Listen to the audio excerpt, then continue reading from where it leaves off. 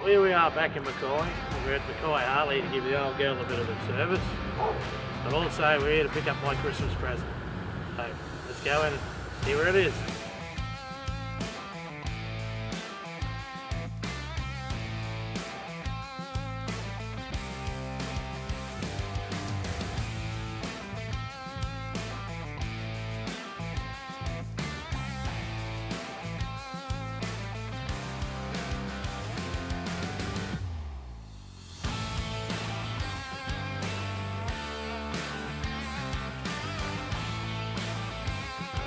Okay, now obviously with any brand new bike you want to keep an eye on things, so every time that you ride and you step off, just take a little walk around it.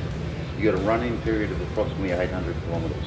Yeah. So during that period I'd like you not to do burnouts and not lug it in too tall a gear. Yeah, no, I don't do that. So ride, no, that's alright, I've just got to state that. Yeah.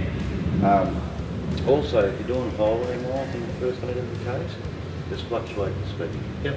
So we're not going to blaze forward. Yeah. Okay?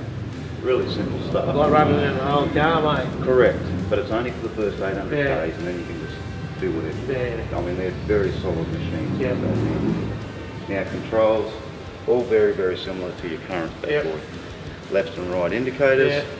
To ignite the bike, obviously you have the fob with you. Yeah. And you hit the ignition button. So that's the run stop, right? Yep, run stop. That's all you need to worry about, mate. Ignition. Yeah. That starts it. No throttle, fuel injected, Yeah. so just press the button away it goes. Yeah. Alrighty. This button, this ABS light, it'll continue to flash until you start roll. Yeah. Then it'll go out, so don't be concerned about that flash. Yep. Over on this side, you got horn and trip. Yep. Trip gives you all your different functions. Yep. Okay, 20 kilometre run-in period or pre-delivery. Yep. Ride, which we have to do. Yep. Get through approximately, that's range remaining. Okay. So if you're cruising on doing a bit of touring, you can say, hey mate, I've got 200 k's left to go before I need to. What will the fuel tank give me on one of these? You should get around about 320 to 370. Better than the old 200? Yeah. So it's not going to loosen up. No.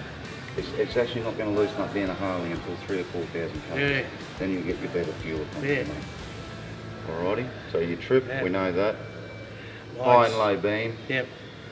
Fog lights. Are lights on all the time when you're riding? No. No. No, they're not, mate. Cruise control. Yep.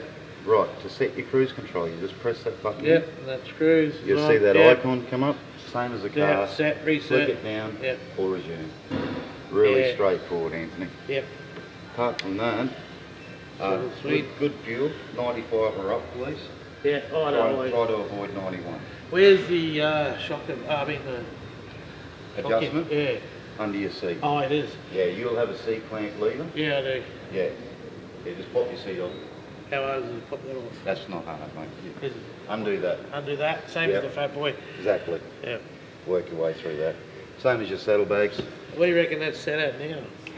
It'll be at an average. Okay. So it actually probably be quite light. It'll be good for one person. Yeah.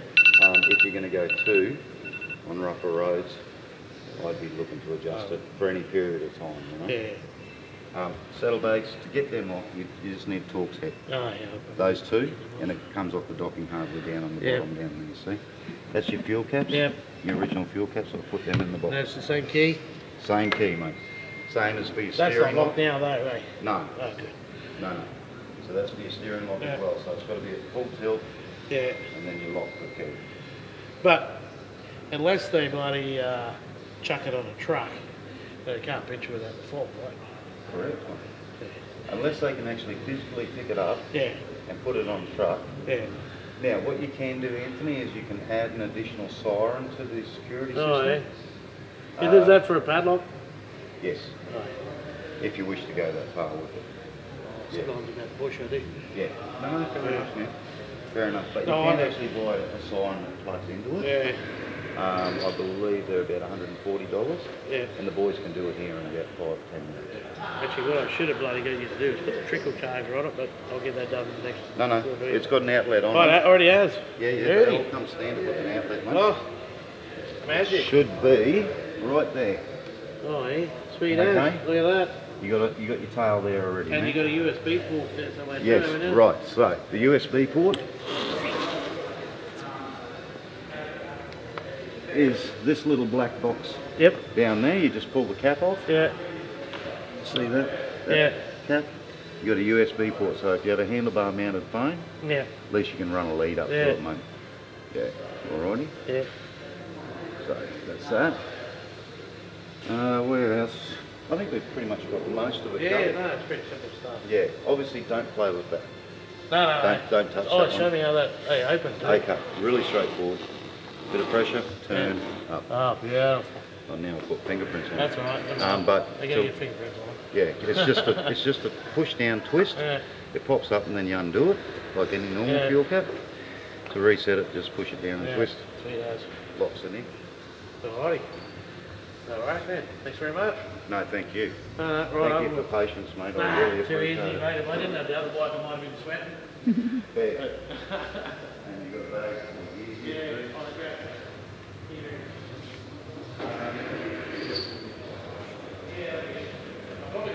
What's under here?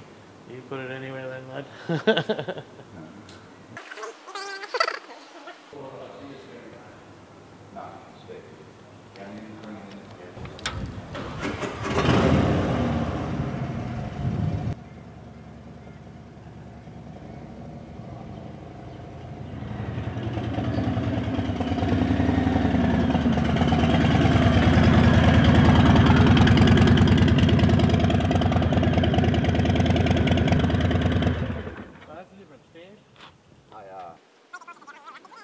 To their full extent. So keep your foot toe forward so you know it's in that lock position. Make sure it's sitting, leaning over quite a bit on the stand. I have had fat boys fall over. Ooh, you like that? No, not cool. Oh, you're going to have a good day now. Let's go. All right, thanks again. Bye boys, thank you.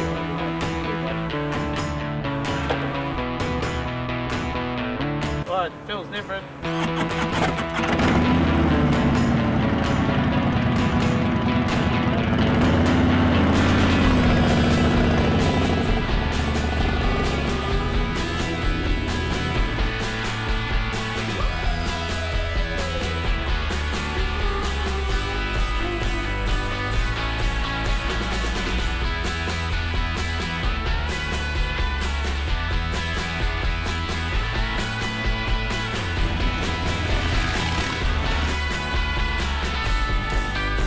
Rode it out here to the beautiful Eimeo Pub. I can tell you, what a difference in ride.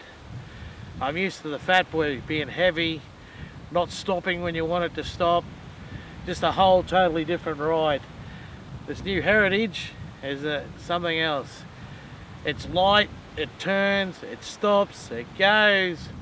It's a whole new, I'm gonna have to take it on a couple of long rides to get used to it. I'm already thinking I'm gonna have to change the handlebars to a little bit longer because they're a bit short and making me stretch out. So stay tuned as we take it for a lap and see how it goes. Woohoo! Action! So I just thought I'd talk about both bikes here and the differences, comparison. Follow us on Instagram, Facebook, subscribe to our channel. Also follow the links to our great merchandise.